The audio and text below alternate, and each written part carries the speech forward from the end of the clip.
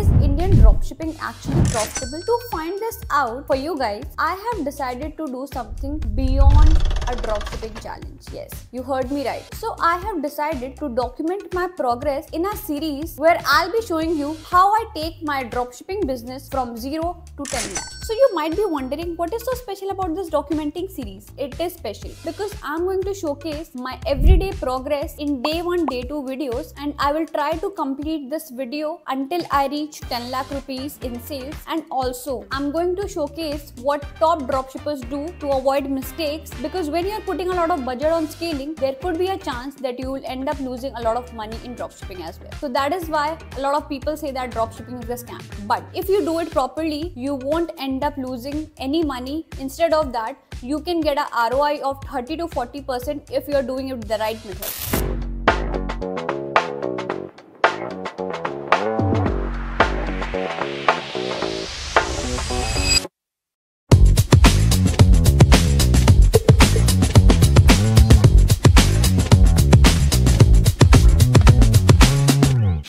Guys, as you can see, this is my Shopify dashboard, and I'm going to show you which plan would be ideal for you. They are charging rupees 20 per month, so their billing cycle will be consisting of 3 months. This is a marketing gimmick that they are providing you this plan for rupees 20 only. उसके बाद फिर basic settings वगैरह हम लोग करेंगे. अब depend ये करता है, if you are doing dropshipping in India, you have to do the settings and billing as per Indian currency. You can see I have selected this 20 rupees plan, and after 30 days I'm supposed to pay them 1994 rupees. That's how it works. And if you are doing dropshipping in India, you have to select all your location and everything according to India only. There's nothing like a rocket science that you need to know in this setting kind of thing. Here comes one of the most important part.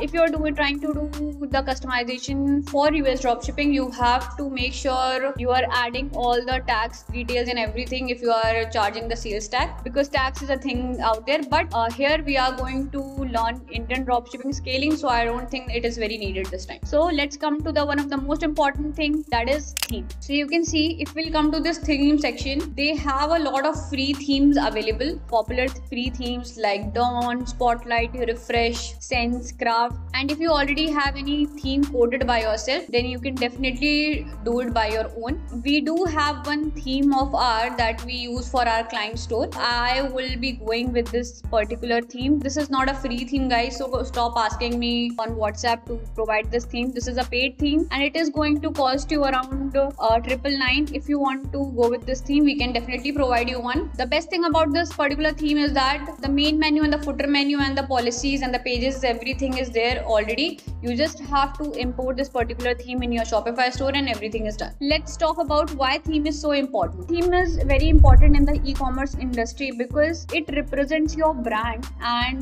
with the good theme you can deliver best possible user friendly experience to the customer. If you want to do dropshipping and you want one of the most best theme, then I can suggest you can go with this Stein theme. This is one of the most best theme for US dropshipping, or if you want to do in India, you can go with that, ahead with that also. Moving ahead, I have already installed my theme. This is how it looks. So what I'm going to do, I'm going to do the customization, and you can see I don't have to add any pages. If I'll go to this contact, about us, you can see every page and every important things, it is already written over here. But all you have to do, you just have to change the phone number and your email as per your choice. And yeah, you have to do the logo part also. That's up to you how you want to design your logo. Make sure it looks quite decent. So here they have this section of featured collection. If you are going to push some product from Proposo Cloud or from the product page itself, these are going to show over here in default. If you want, you can do it from Proposo or some other supplier platform like Glowroad. For US, you can use Zdrop or AliExpress. So once my product will be researched and everything is done, then I will start adding the product, because there's no point of adding a product over here without any sense of it. So yeah, that is why I'm leaving this section. If you have already researched your product, you can definitely do that and start adding it in the bestseller section. So I'm just avoiding avoiding that, because in the next episode I'm going to show you how to do the product research well as well. So guys, I have already told you about themes, premium themes, and how a winning dropshipping store should look like. You can see this is on the theme that I've told you, the Shrine theme, and this is how the stores look like. You can see this is a general store. While you are customizing your store, you also have to decide which niche you want to make your store on. Like if you want to make it in a general store, you don't have any barriers related like which type of products you will be adding. Like if you are going with the one niche product, like you have to make sure all the products that you are going to add in your shop, it should be related to gadgets or technology related only.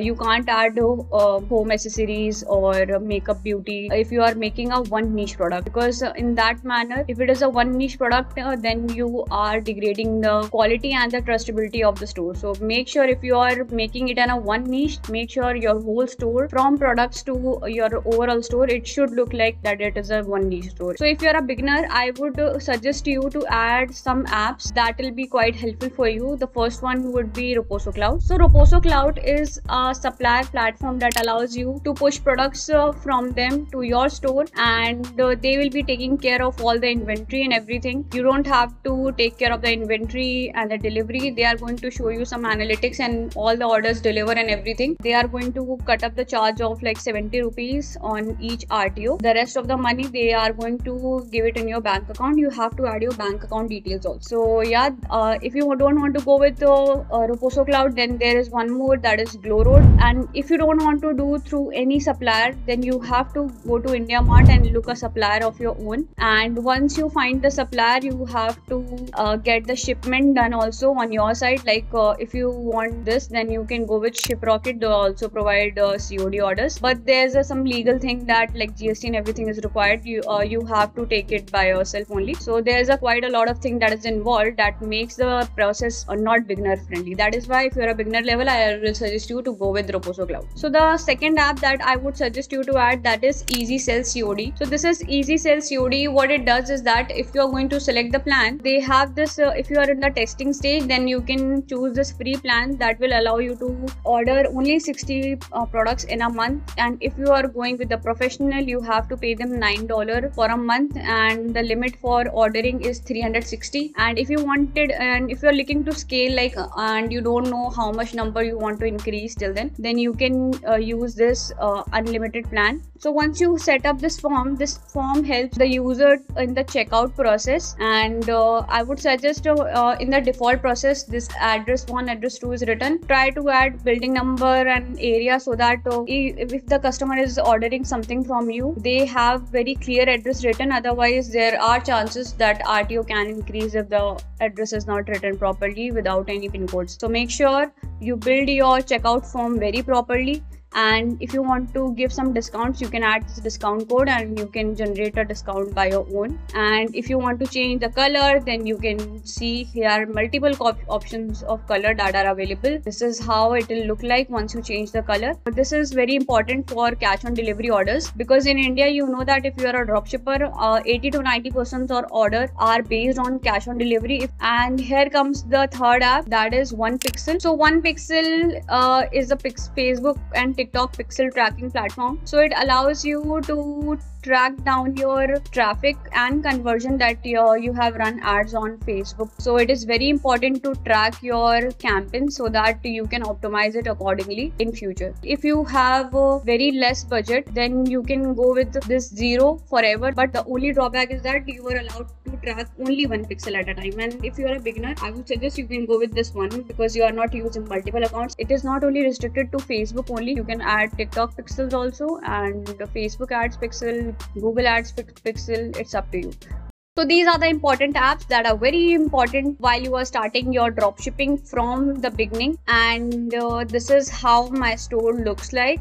Just wait. So in the day one, I have done the customization of my store. And this is a general store, because I don't want my areas to get restricted, because product research and everything will be involved, and there might be some chances that my product will not be able to line up in one particular niche. So that is why I've made this general store. And in the next video, I'm going to do the product research, how to find a winning dropshipping product. So yeah guys, these are the important things that you have to keep in your mind while you are customizing your e-commerce store. So yeah guys, that's it for episode 1. I hope you learned a lot in episode 1. In the second episode, we are going to learn about winning products, how you can find one, and what are the tools that I personally use to find my winning products. I'm going to see you all in the second episode. Till then, go and customize your winning dropshipping store, whether a niche one or a general store.